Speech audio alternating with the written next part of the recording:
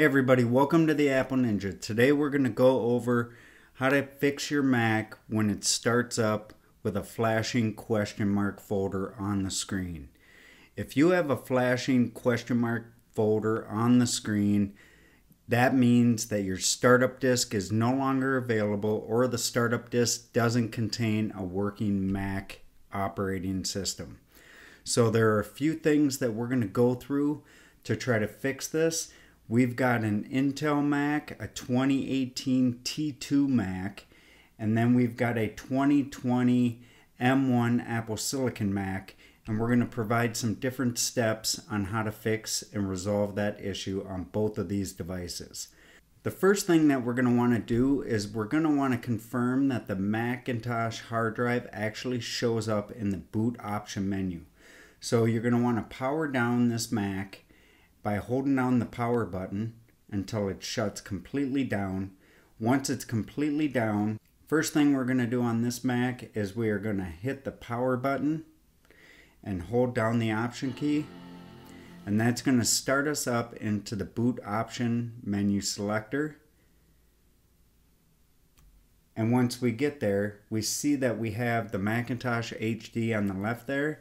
That's a great sign. It means that we have a working volume that we can work with and at least try to repair it and see what we can do. The first thing that we want to do is we want to hold down the control key. You're going to see that this turns into a circle on the Intel Mac, and I'm going to click return to see if just selecting the Macintosh HD as a default volume allows it to boot up this Mac. On the M1 Mac, we're going to hold down the power button from a completely shut down state and continue to hold. It's going to say continue holding for startup options. Once it says loading startup options, we can let go of the power button.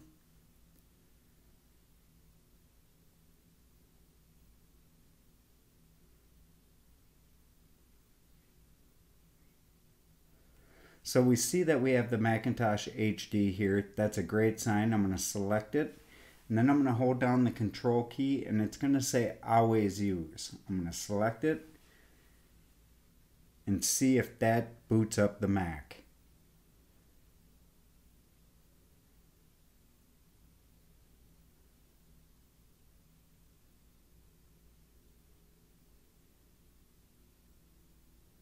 Alright, so let's say it still doesn't boot up. The next thing we're going to want to do is we're going to want to power this Mac down, holding down the power button. We'll do it to both of them. The next step we're going to do is we're going to perform an NVRAM reset. The Intel Mac is the only one that's capable of doing that. We cannot reset the NVRAM with the key commands that I'm going to show you, so it's only going to be available on the Intel Mac. So what we're going to do is we're going to hit the power button and immediately after hold the Option, Command, and P and R keys. And what's going to happen is you're going to see the Apple logo one time, then you're going to see it a second time, and once the progress bar starts, we're going to be able to let go of our keys, knowing that we've reset the NVRAM on this Mac.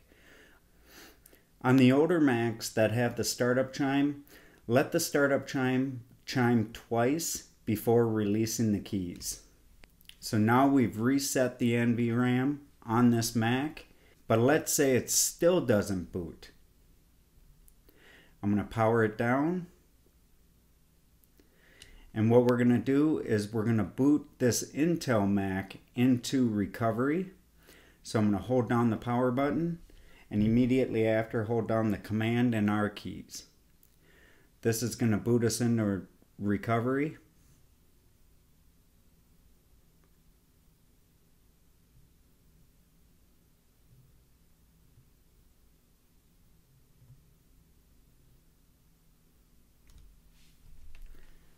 I usually let go when I see the progress bar.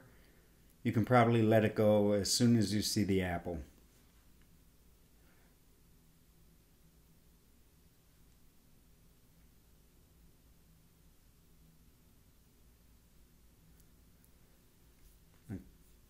Click Next. Just choose a language.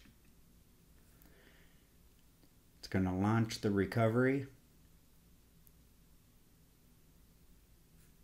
I'm going to select Disk Utility from the very bottom. Click Continue. Once that comes up, I'm going to select the Macintosh HD from the left-hand column, and I'm going to click First Aid. Select Run.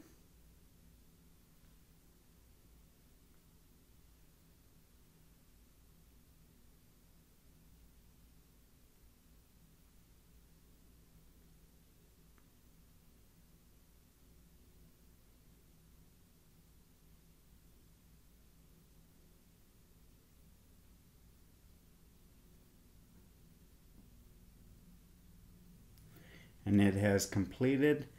Then I want to go up to the Apple menu, down to Startup Disk, select the Macintosh HD, click Restart, and restart again, and see if your Mac boots up properly. On the M1 Apple Silicon Mac, I am going to hold down the power button, continue holding for startup options. Once it says loading startup options, you can let go.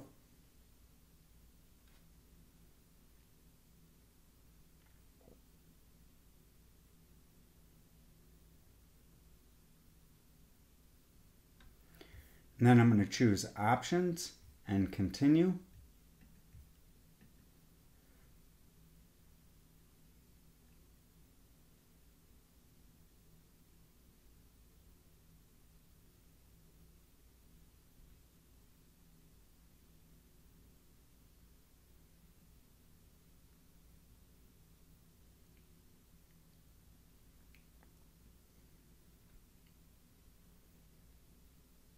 Then I'm going to select Disk Utility, Continue, and on the left hand side choose the Macintosh HD, and then come over to First Aid. We're going to select Run.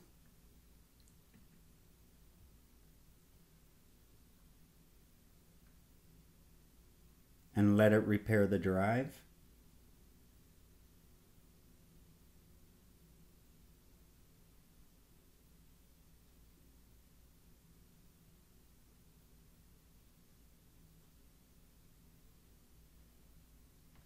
Alright, now that that has completed, click Done, go up to the Apple menu, down to Startup Disk, choose the Macintosh HD if it's not already selected, select Restart and restart again, and confirm that the Mac now boots properly.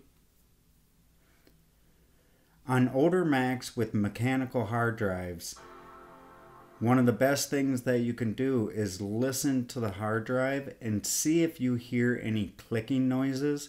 If you hear clicking noises, what that means is that you definitely have a failing hard drive, and you're going to want to try to back up those files from within the recovery partition so that you have a backup of your data if you don't already have one. Also, another thing to note about mechanical drives is that you can stick your hand on the Mac itself and you'll feel the hard drive spinning.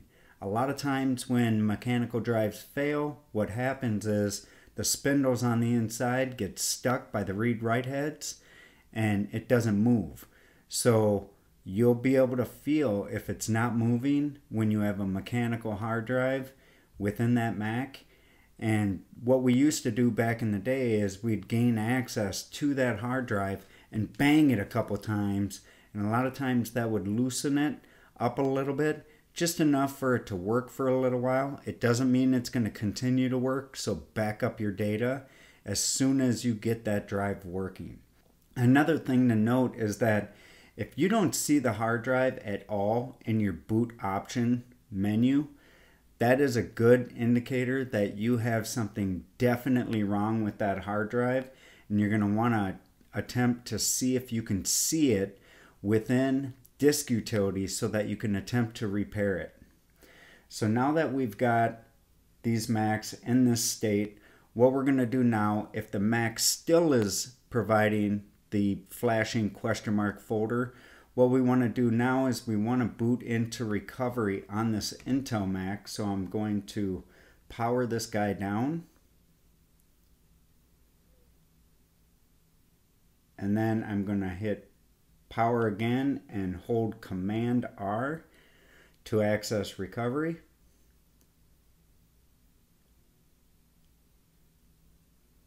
Let it go. Power this guy down as well.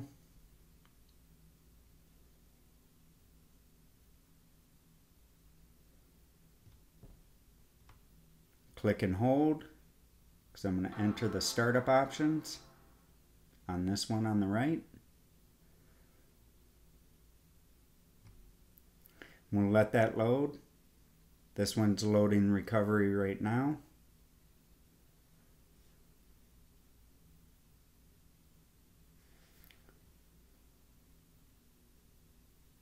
I'm going to select options, continue.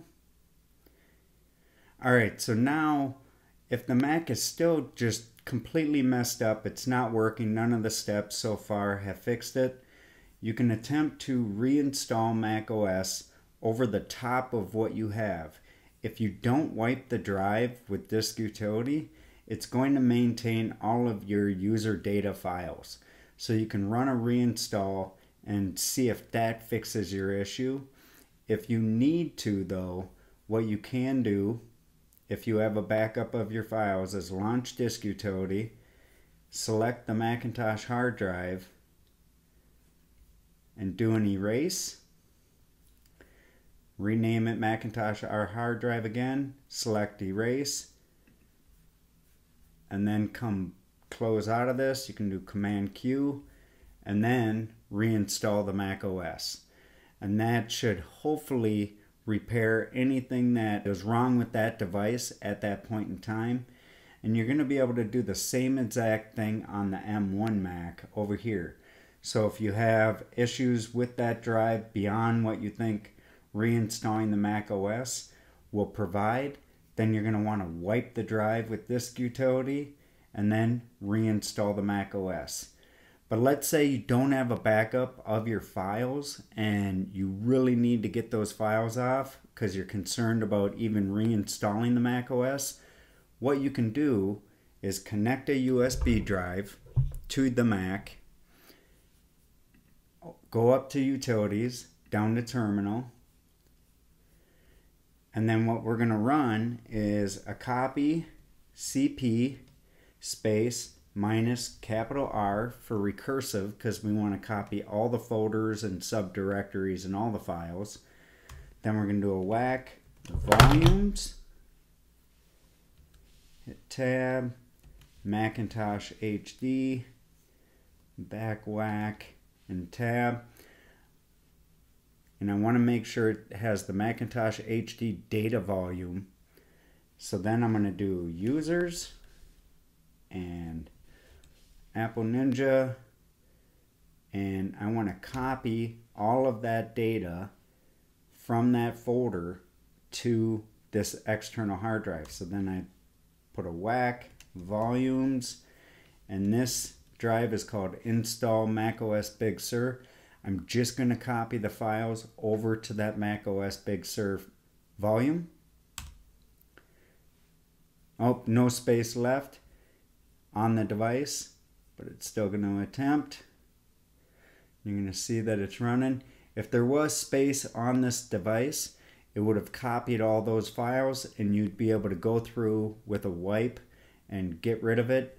You are going to have to reinstall your applications with this method, and it's going to be the same exact process on the M1 Apple Silicon Mac. Hopefully this solves your problems and you no longer have the flashing question mark folder. If you like this video, definitely throw it a thumbs up. That helps the channel. And if you're subscribed, I can't thank you enough for the support. And if you're not subscribed, definitely get subscribed so that you don't miss out on the upcoming videos. And you guys have an amazing day. Take care.